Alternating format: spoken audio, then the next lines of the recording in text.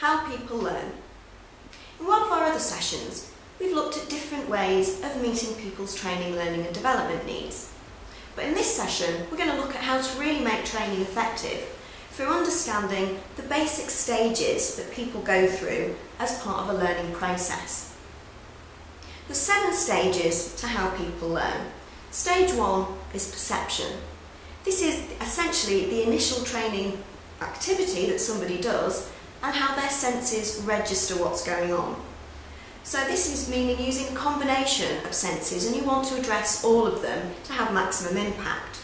So this could be visual, audio, touch and feel and all the other senses. Try and use as many of them as possible. So this could be through a range of things, using visual aids, using visual and audio podcasts, webinars, anything that people can see and hear. Another good method for accelerated learning techniques is to actually address people's sense of touch and feel as well, even through something as simple as giving people stress toys or little bits and pieces of toys that they can play with actually during the session. Believe it or not, that can actually really enhance people's learning experience. Stage 2 is making sense of perception. That's evaluating and understanding the information that people are taking in. In order to really do that effectively, they need some framework in place. They need a context, they need objectives they're working towards, they need logic, rationality. For example, use diagrams or flowcharts to show how things fit together, so that they can actually make sense of the things that they've seen and heard. Level 3 then is remembering. That's storing information in your brain, really. The brain's like a filing cabinet. Not all the perceived information is going to be remembered. In fact, by tomorrow you may only remember 10 or 20% of what you've seen today. But that information needs to be stored, both in long-term and short-term memory. And the best way of doing that is to, for example, address key points, so there's less information for people to try and remember. But remembering is no good without stage 4, which is recall.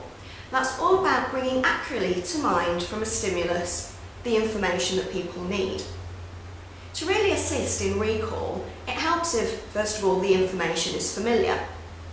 Recall aids that you can use include things such as acronyms, checklists, maybe anecdotes or associations, or examples of things that people are familiar with. That's going to help them to bring those things back to mind when they need to.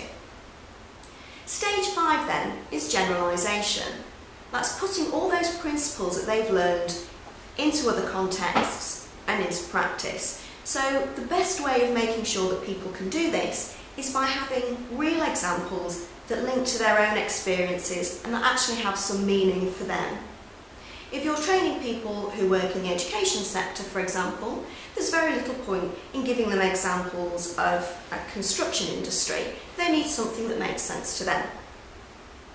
Stage 6 then is performance. That's actually putting things into practice. And we do need practice in order to be able to do this. For example, if you've just done your driving theory test, but you've never actually driven a car, you're not going to pass your driving test first time round. It takes a lot of practice just to be able to do things and to be able to do them well. So when you're actually running some sort of training event, you're going to need things like role plays, exercises, so that people can actually put this into practice and can give it a go. It's also really important to then give people the opportunity to use these things at work. Again, it's about reinforcing what they've learned and actually being able to do it, so it makes a difference to their behaviour and how effective they are in their job role. And finally, stage 7 is feedback. This again reinforces what people have learned, but it also gives them some feedback on their own performance so that they can allow for modifications, changes and improvements so they can get even better in what they're doing. It's a way of clarifying whether those objectives that they've had for their learning and development have been met. And again, it's a way of narrowing that gap between somebody's actual performance standards and their required performance standards. So those are the 7 stages that people will go through as part of a learning process. For more information on how to identify people's learning needs and how to meet those needs and how to evaluate the results, see our other sessions on those topics.